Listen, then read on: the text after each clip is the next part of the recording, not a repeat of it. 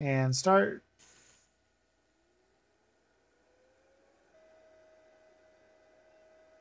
That's better. I'm here with the OMTech Solis Duo. This is one of 3 lasers in that line. Now, I have the middle grade one.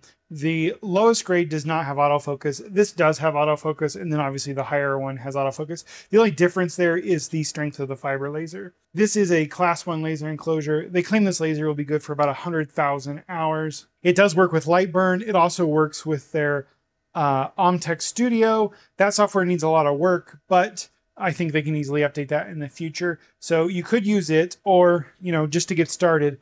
But I would recommend getting a LightBurn license at some point. LightBurn just gives you so much more control. It's so more robust. I actually need to renew my license because my license just expired, so I don't get updates now. So yeah, I would definitely recommend LightBurn with this. Now, I will say, I am still trying to figure this laser out. I have not had a lot of time to play with it. The lens is one of the largest lenses I've ever used. Actually, it is the largest lens I've ever used. So I'm not confident on the settings yet. I'm still doing a lot of trial and error. There's not a material library that I could find for this. So it's a lot of experimentation trying to get things dialed in, because you have the wattage of the laser, then you have the lens, and you just got to kind of experiment. I'm getting some pretty good results on some stuff, but on other stuff, I'm still like completely lost. So I'm not going to go too in depth with that here. That's the thing with all these lasers. There's a lot of trial and error involved. Even when you know like good references for a specific lens, or, you know, a type of diode, or, you know, whatever, CO2, because of the way things are, like in the CO2 tubes, there's variation in the CO2. On diodes, the diodes are grown, so there's variation in the diodes. Because the lenses are only a certain level of optically pure glass, they're not like NASA grade, you know, like space grade, you know, there's going to be imperfections and stuff. And even when they made stuff like James Webb and the Hubble, they had to do a lot of tweaking to get those optics right. So there's going to be, even if you have a known reference library, you're looking at like a 10 to 15% margin where you got to kind of like figure things out. And I'm still doing that. This does have a 16 megapixel HD camera. Again, full LightBurn compatibility in their OMTech Lab. I think I said OMTech Studio, it's OMTech Lab. It does have an optional conveyor system, so you can run larger things through or batch process things through. The fiber should do like gold, silver, copper, brass, stainless steel, titanium, stuff like that. And then the regular diode laser in here, you know, will do wood, acrylic, leather. Just make sure it's not chrome-treated leather. You don't want to breathe in lasered chrome-treated leather. It'll do rubber and plastic. You don't want to do PVC. If you laser PVC, it releases dangerous chemicals that can like kill you dead. Same thing with the chromed leather. So just be careful, you know, what material you're putting in. They can also do coated materials, like remove the coating, say on a water bottle, or I don't know, these business cards. I really like doing these business cards. I keep one-time passwords and stuff on them. It works out pretty good. It's nice because it's the 2 lasers in one, but it has this nice touch screen here, or you can up and down the laser. There's a settings menu. You can change a bunch of stuff. I do have the screen protector on, so it's a little dim. You get a lot of sand here in the garage, and I just don't want to scratch the screen. You can change your language. I don't know why it's in German right now. There we go. And yeah, it also comes with a remote, so you can start and stop it, as well as frame your project. I'll show you that once I get a project pulled up. But yeah, there is a safety switch, or safety switches, I'm not sure if it's 1 or 2, that detect when the door is down. In LightBurn, you can disable that, and in their OMTech software, you can also go in. It's not an easiest to find place, but you can find it to disable that in the event you have something larger. Now, I will say, if you do that, make sure you have proper vision protection. Your best bet would be to have some sort of like welding screen or something to keep the light over there. And obviously, I would just click start on the remote, and I would be looking the other direction, which is what we'll do here in a minute, because I don't have a welding screen or anything. But you could even fashion something out of cardboard to act as like a light shield if you really needed to. I appreciate the safety switch being there, but yeah, I'm going to run it disabled pretty much all the time, unless I've got nieces around. I've got a couple of nieces next door, well, 2 doors down, and you know, if they want to come over and use it, I will make sure we're doing something that I can put the lid down, because, you know, youth are likely to want to look at the bright shiny thing, and that could cause permanent vision damage. So let's get a project up and go ahead and try something. I'm just going to stick to something simple today. We're going to do a dog tag. We'll do a business card, and then I have a slate coaster that will run through. So I apologize for the shaky cam. We're just going to go handheld because it's going to be a lot easier than messing with the tripod at different heights. So here I'm just putting in this Beavis and Butthead skeleton kind of deal. And then if I remember how to do the preview here, I'm going to show you in their software. That'll give me the preview, and then I can come in here and I can line the card up. Obviously, you could remove this, and then you can use the screws to get something so it's precise every time. But I don't want to accidentally laze through this. This is one of the really thin cards, not one of the thicker ones that I normally use. So we're going to practice on it, and there's a chance that we may punch through the card. So I'm using the... My brain is messy today. I have not had caffeine in 3 days. I'm trying to quit caffeine just because soda's getting like ridiculously expensive, and you know, water's pretty cheap. This looks pretty good. I'm going to actually make it a little bit bigger to fit in the border. Oh, one thing first, I suppose we need to focus it. So since this is one of the models with the autofocus, I believe that's the button for that. And it's going to focus. It's going to go up and down until it gets the dots the way it wants. I'm going to change it a bunch just so we can show it. And then we're going to go ahead and hit that autofocus. See, now you can kind of see it going up and it's going to focus in. And then you also have the preview line button, so you can just do it straight from the remote. So I'm going to change the size of that, and then we'll see about getting it started. All right, so I'm pretty happy with that. I'll show you their software real quick. I imagine you're going to want to just use LightBurn, but it's nice that they do have their own free software. Some of these companies don't. Sorry if the text doesn't want to focus here. So we're going to come down here. Remember what I was using? I think Coke can, because kind of the same deal. We're going to use the red laser, which is the fiber, I believe. And we're just going to go ahead and do that. I do want to see a red outline. Is it going to do that for me now? So if you do the red line outline and then preview, then I can see where they're kind of going to go. And yeah, I'm pretty happy with that. So we'll go ahead and stop that. All right, so I'm going to turn the other direction, and we're just going to press this play button here, and it should start lasing. Do that.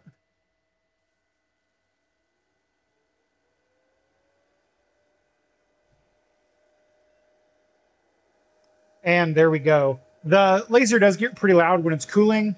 And while we're talking about weight, I think I said this, but this is definitely something you're not going to want to like carry to craft fairs or something.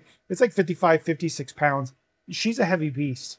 I mean, you could, but it's not a really lightweight option for that. Go ahead and take a look at that. I'm extremely happy with that. That Coke can setting is pretty great. As you can see, because this is a thinner card, it's already got scratches on it just from me handling it. But yeah, I didn't want to punch through, but that's pretty cool. So we'll do the same thing with the dog tag. We're going to do the dog tag. Same kind of deal. We need to focus it because it's a little bit different thickness. So here we're just going to do a QR code. I promise it's not a Rickroll, although that would have been funny. Maybe I should do that. Nah, we'll just do my website because I already got it typed in. And then again, we'll just go ahead and press the play button. So clearly whatever coding is on this, we need to try a little bit different. So I'm going to play with that for a minute. All right, there we go. Went ahead and turned the power up and did it again on the other side. There's the first side. That was about 60% power, 1000 speed, 30 kilohertz. So this is 100% power, 1000 millimeters a second, and then 30 kilohertz as well. And then that should be my website. I actually will show you the red diode too. Let me grab a wood coaster and we'll try something on that real fast.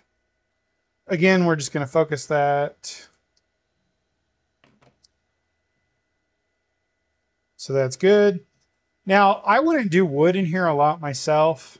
The wood tends to let off a lot of stuff, and it's just you're gonna have to clean your lens a lot more frequently. You should still clean your lens every time you use it. I like to just clean it off real quick when I'm done, and then because of all the sand in here, even with the lid closed, even if I like plastic bagged this thing when I wasn't working, the dust during the dust storms here is like very fine talcum powder, so it really gets into everything. So it's good to clean your lens. Also, make sure you take off the lens cap. I didn't do it on this one, but a lot of the time on lasers, I always forget to take the lens cap off eventually and then fire at the lens and, you know. So let's find a cool image here. So I'm not too sure on wood settings because I haven't done them yet, so we're kind of shooting in the dark here. but we're going to go ahead and try this. I'm just doing like a Damascus pattern kind of on the top. It's a continuous pattern that I had. I wanted to see if it can do the lines this fine. I think it's going to have issues actually now that I'm looking at it. So let's go ahead and get rid of that. We'll just do something real simple here. Let's do a Lego head, I guess. That's better. So we'll go ahead and run this one. Again, we're kind of taking a stab in the dark here. Change some settings real fast. Now we're going to press that play button. So that was way too low and way too fast. Oh, I know why. I had it on infrared laser still. My bad. Let's try that. Too fast. Not strong enough. Let's try it again. Oh, we're starting to see a little bit of something. Okay. Let's half the speed again. And contact. Getting there. So I'm taking this down to 1/10 of the speed that I was doing it at. That's better. So we've got our little guy there. We still want to make him a little bit darker, so let's go ahead and give us the framing again. All right, so we'll press play.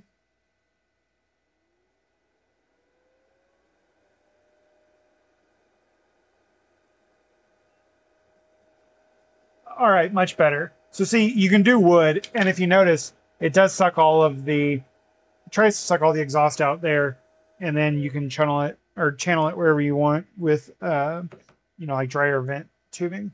So you can do that. So I've showed you the blue laser now. We showed you the infrared laser twice. Let's get a coaster out, and we will try the infrared again.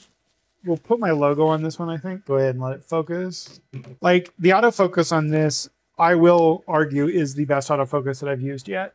It just works. When I was doing some steel earlier, it's not quite good enough for the steel. You still have to manually do it a little. So what I like to do is I like to take the thickness of the steel and the type of steel I'm going to use. I let it autofocus. Then I start it, and while it's just doing a continuous square, then I manually adjust it until I see the amount of sparks that I know are going to be doing the good amount of stuff on steel. But for this other stuff, it works great. And then let me pull up my logo. Give me a preview there. Okay, so I need to shrink it some. Let's shrink it a lot. That way I can do multiple on one coaster. So we'll start with that one up here. Go ahead and stop our preview, and we're going to let that one rip.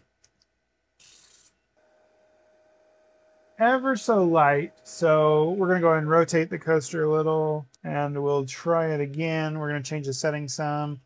Again, I haven't really done stone on this. And start. Much better. So see, you can do all kinds of materials with this. Let's wait for that fan to calm down just a little. But yeah, like pretty nice little laser. Yeah, like though it's a nice little laser. I'm more than happy with it. I don't even care about the touchscreen. I haven't really used it. And you can go in and do some things because it is nice. It tells you the focus distance in the working area. So once you do have something dialed in, you know, you can write down your focus distance, which is kind of cool. You know what laser you're using. But other than that, like, I don't need that. It's a nice feature, I guess, for some people, but it is what it is. Yeah. I'll play more with this in the future. I need to get some metal and stuff so I can kind of take a look at that. I had a bunch of welding coupons, but I don't know what I did with them. But it will do steel. I did do some on those. I'm just sorry I misplaced them. We've been kind of rearranging the garage.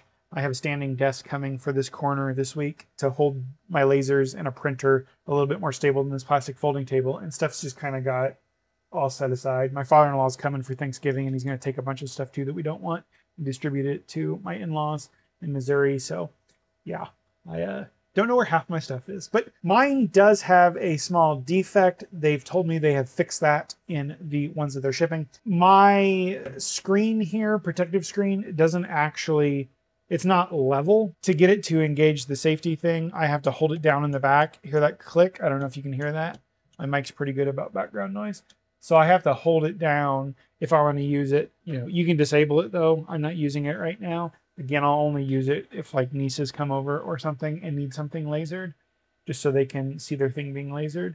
But it's not a big deal to hold it down. This thing's pretty fast for anything we would use it for. We're talking seconds. And again, they said they've rectified that. They told me that like 2 months ago, that they had already identified that problem and solved it. And I believe them. I've always been impressed with OMTech's lasers. I had one of their CO2 lasers, if you go way back on the channel, and that thing was just amazing. Unfortunately, I didn't bring it with us when we moved. I ended up getting rid of it, passing it on to someone locally that could use it. I didn't know how much room I would have here. Now I wish I had it because I have a lot of room here, and it was the best CO2 laser I've ever had. And this is definitely up there in the fiber. And I really like that it has the blue diode too, because then you can do stuff like wood if you want. You got a pretty decent work area there. It's 250 by 250 millimeters. That's actually bigger than some of my 3D printers. So kind of nice.